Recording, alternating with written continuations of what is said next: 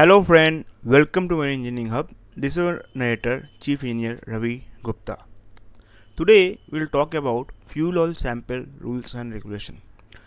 In today's video, we will talk about what are the different type of sample such as in-use sample, onboard sample or marpol deliver sample. After that, we will see what is the rules and requirement of installing a sampling point. What you should take in the mind before installing a sampling point. After that, we will try to understand that what do you mean by designated sampling point and what action you should take when you install a sampling point, how it would reflect in a IPP survey, and then we will see the various rules and regulation of a sampling point. So friend, please tune till last. I guarantee after watching the today video, you will have all doubt clear about the sampling point rules and regulation which have came after 1st April 2022. So first let us talk about what is the fuel oil sample. So basically after 1st April 2022, marpol came up with a new regulation that different sample point should be installed in different places so that they can take sample who mainly the PSC waiting inspection or port authority can take sample so that to ensure that the ship is following the rules and regulation of a port terminal or a flag state. So basically there are three type of sample. If anybody asks you how many type of samples are there, so you should say there are three type of sample. First is the marpol delivered sample. So what is the marpol delivered sample? So as you know, when you are taking bunker, at that time by a continuous dripping process, you are collecting a sample. That sample is been collected in a sample bag and after that it is transferred to a 4 sampling bottle. That sample is called bunker delivered sample or marpol delivered sample. Now what does it represent? It represents that the bunker which you have received on board, that sample is the same as a marpol delivered sample. Now second sample is the in-use sample. What do you mean by in-use sample? In-use sample means that the sample which you have taken, that is representing that what you are consuming. Now this is the basic fuel oil system in which you can see here is one sampling point is provided which is near to the main engine. Now if it is the main engine, near to the main engine, after settling purifier, after that service, and then from supply pump, and then from circulating pump, heater, filter, after before going to the main engine, there is one sampling point. That sample is called in-use sample. Okay, now we know two sample, marpol delivered sample and your in-use sample. Now what is the onboard sample? So basically in a fuel oil tank, now suppose there is a fuel oil tank. What fuel oil tank? Now from settling tank, suppose this is the one tank, from here to a transfer pump you are transferring to a settling tank. Now this tank, what type of fuel is there in this tank? There should be a sampling point from where we can take the sample, okay, and we can test it. So this type of sample is called onboard sample. So it means that type of fuel in the fuel oil tank, that is which can it will be used in the engine, that sample if you want to take, that is called onboard sample. So there is three type of sample: marpol delivered sample, in-use sample and onboard sample. So marpol delivered sample is basically when you are taking bunker, at that time what sample which you have taken, that represent what bunker you have taken. After that onboard sample represent that what type of fuel you are having in tank. Suppose you have two different grade, LSMGO and VLSFO. So each different grade should have, each tank should have different sampling point from where you can take the sample. After that the type of fuel which are burning in the main engine, that from there a point, sampling point should be there from where you can take the sample.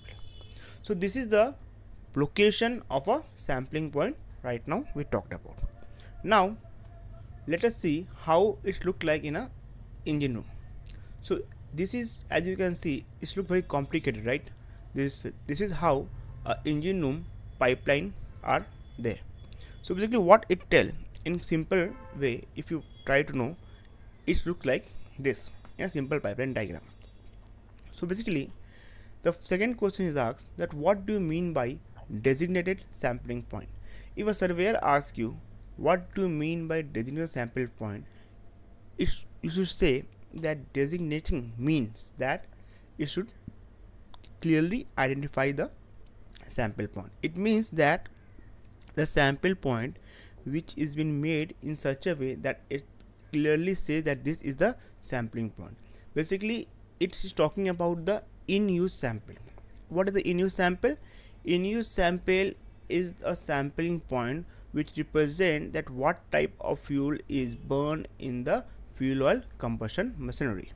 Basically this will be reflected in a pipeline diagram. So the pipeline diagram will look like this, and there will be a stamp of the flag state authority which are approving and providing you the IPP survey that this pipeline has been modified and this pipeline is been approved by during the IPP renewal survey. So basically designating represent the clearly identifying the sampling point, and which is talking about the in-use sample. Now what is the rules and regulation of the in-use sample? It says that the in-use sample should be made in a point where it should be as close as to the safety, means it say that it should be as close as to the fuel oil combustion machinery, and it should not have any effect, means it's when you are making a sampling point you should consider certain point in your mind that it should not have any effect. Now when you are collecting a sample it may spill. So if it spill or if it reflect at that time, it should not fall on certain hot surface which may cause fire. So you can also control the flow. So considering all that, you have to make a sampling point which should be as close as to the fuel oil combustion machinery. So if a surveyor asks you that where should be a sampling point, in your sampling point, you can say that the fuel oil sampling point can be after a circulating pump and before the combustion machinery. Just say this thing: after the circulating pump and before the combustion machinery. You can place it at any point where you want. Now after you have made the sampling point, you have to get it approved from the IOPP survey. Basically after 1st April 2022 these rules and regulations came up, and it say that after 1st April 2023, after 1st April 2023, whenever you are doing its first renewal IPP survey, at that time you have to get it approved by the IPP surveyor. So basically in the IPP surveyor will approve the pipeline diagram. After the approving the pipeline diagram, you will have to make this point, and when the point is been made, the survey will take place, and after that once it's approved, it will reflect on a IPP certificate. Now what are the rules? Now when if you are going to install, you cannot just install simply this sampling point. So what you should take in mind, consider in mind whenever you are installing this thing. So basically you should consider this thing. The first thing is that the sampling point. Now suppose you are, this is the pipeline, from here the pipeline is going on. Okay, now you have installed this sampling point. So it should be self-closing. It means that when you press this valve down, at that time you can collect the sample in container, and after that as soon as you release, it will, by the help of a spring, it will get closed. So it say that it should be a set of valve which should be preferably self-closing type. So it is example of a self-closing type of valve. So it should be a self-closing type of valve. After that there should be a cap like this to prevent the leakage or drip. After that, where it should be installed, it should be properly lit up, and it should be properly ventilated. And whenever the location, you have to choose in such a way that any dripping or spraying cannot reach the hot surface because, or electrical equipment, because it is causing a electrical fire hazard and also the oil fire hazard. To prevent any fire hazard to happen while taking the sample, it should be prevented. So for that reason they are saying that you should provide a cap.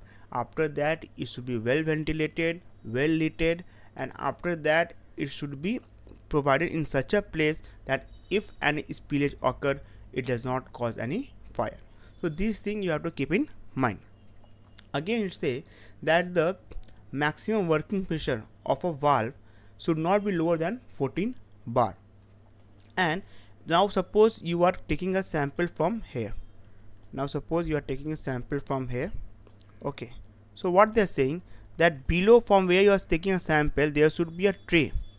There should be a tray, so that if any drip or anything occur, at that time it should collect in a tray. It should not just go here and there.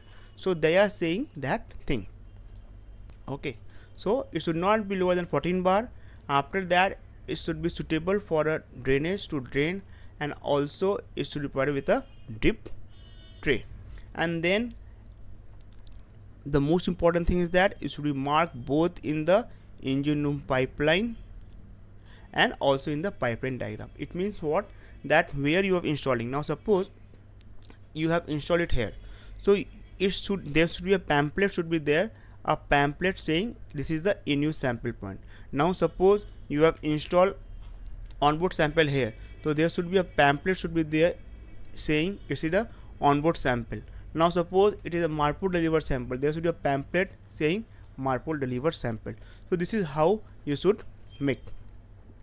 So these are the rules and regulations of a sample point. So friend, in today's video you have learned what is the fuel oil sample, types of fuel sample, what do you mean by designated sampling point, and what are rules and regulations for putting a sampling point on board.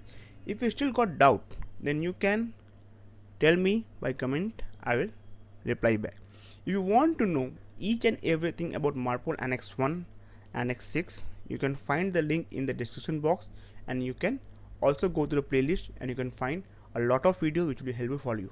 Friends, those who are new to this channel, I want to tell you marine engineering is a platform which make video which will be beneficial for your examination, oral, and for your interview purpose. If you want to watch video which are yet to be released and want to interact with me, you can join our channel Marine Engineering Hub, and you can have that interaction with me. I will clear your doubt. Thank you friend, have a good day.